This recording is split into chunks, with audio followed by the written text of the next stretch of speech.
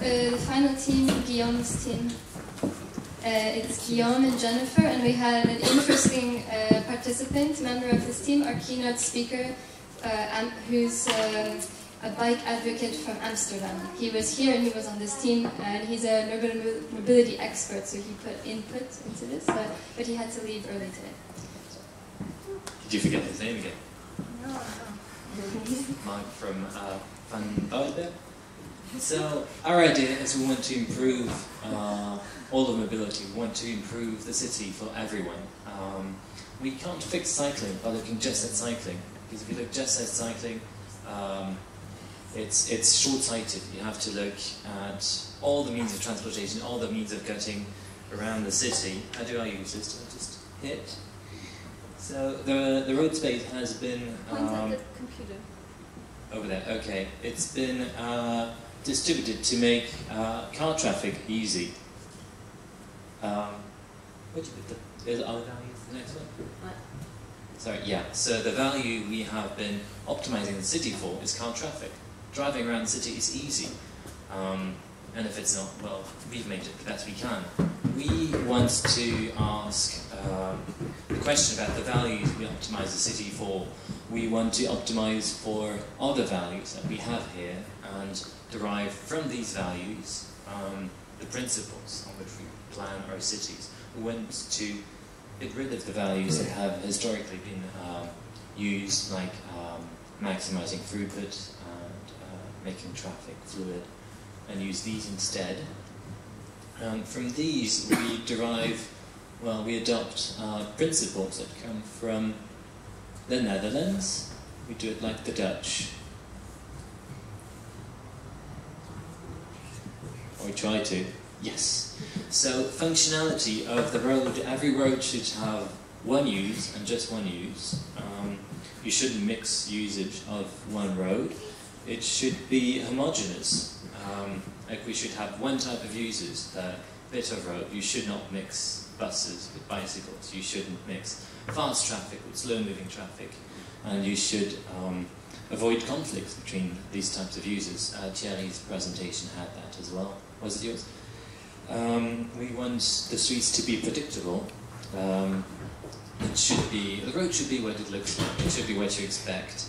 You shouldn't have surprises while you're driving down the road, or cycling, or walking. And it should forgive users. We all make mistakes. We all don't pay attention to the road sometimes, or miss something on the road, miss someone else on the road. The road should be forgiving. It shouldn't lead to crashes or accidents when you make a mistake.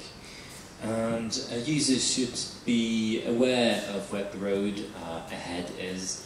They should be aware of what the other users on the road are doing. And this can be done by education for many people, but you also have children and the elderly on the road, and you cannot educate them in the same way.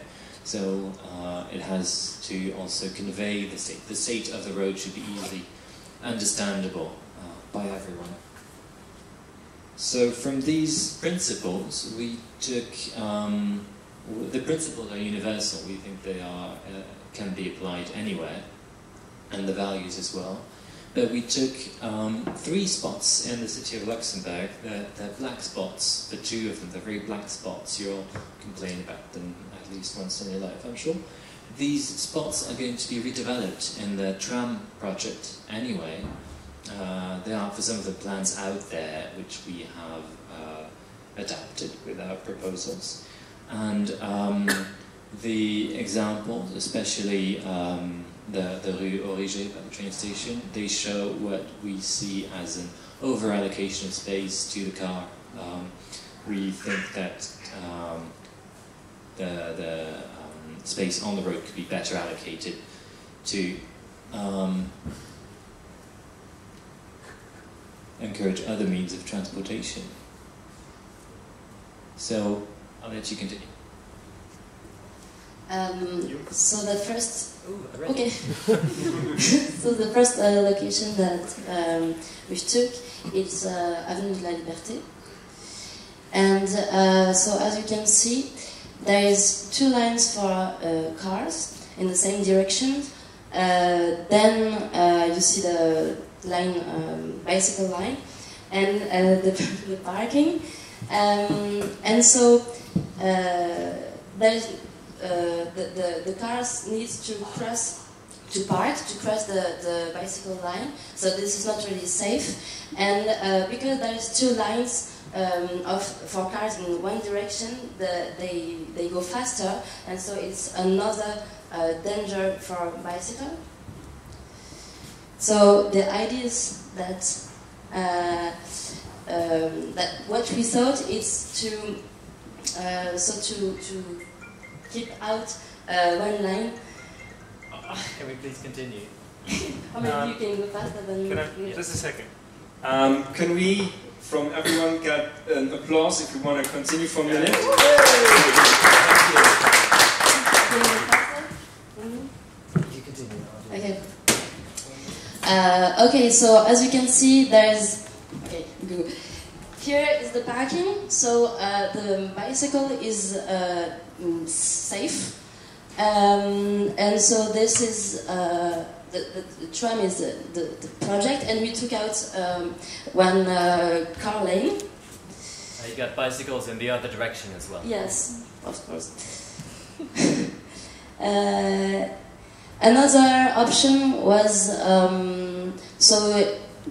took out parkings and put between the drive lane and the bike lane a bollard to protect the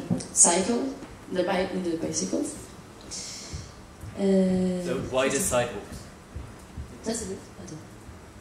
Okay. No parking. And this one is with no car at all, which is of course safer. This is another location, so Rue Origier. So as you can see, there is also two lines in the same direction for cars, and the bicycle share the line with bus, so it's makes a lot of conflicts between both.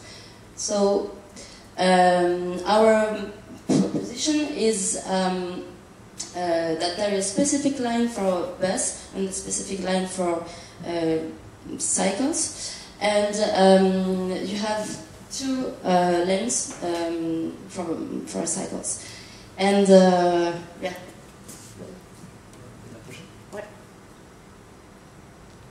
And the last example.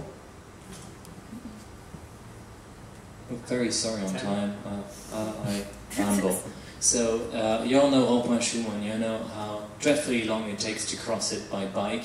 You all know the traffic jams when you go by car. What we are proposing is a soft version of the turbo roundabout. You get rid of the traffic lights. You have a lane which you go into before to get at your destination. And when you come here by bike, you can drive through all the time because the cars have to give way to you. The shark teeth there means the car has to stop and give way to all traffic, whether tram, cars. Last point. Make a point. This is what our examples are of these values, and they're just examples. We think that the values can be, even if the examples are not perfect, they're just drawn on a piece of paper. We like to think that the values can be used in general planning.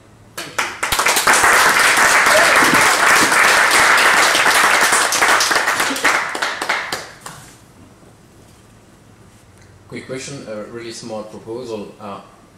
Who or what will be your enablers to make that a reality? Who you need to convince? Who do we need to convince? It's never clear where the blockages are. This is a barrier that's very not fuzzy. even blockages, already yeah. the street one. And who takes the decisions? Is it politicians? Is it traffic planners? Is it all of the above? It's I think a bit of everyone. Yes. The people of the city as well, convinced that these are the values we want to strive. Are you planning any campaign to have people signatures, or how you're going to be the momentum plan around is to turn this into a series of articles and take it from there. Okay, cool. Okay.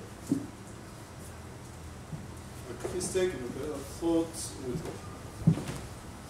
got mistaken, but I thought with all the plans for the tram, for example, for the Avenue de la Liberté, there would be plans at the lane for the bikes.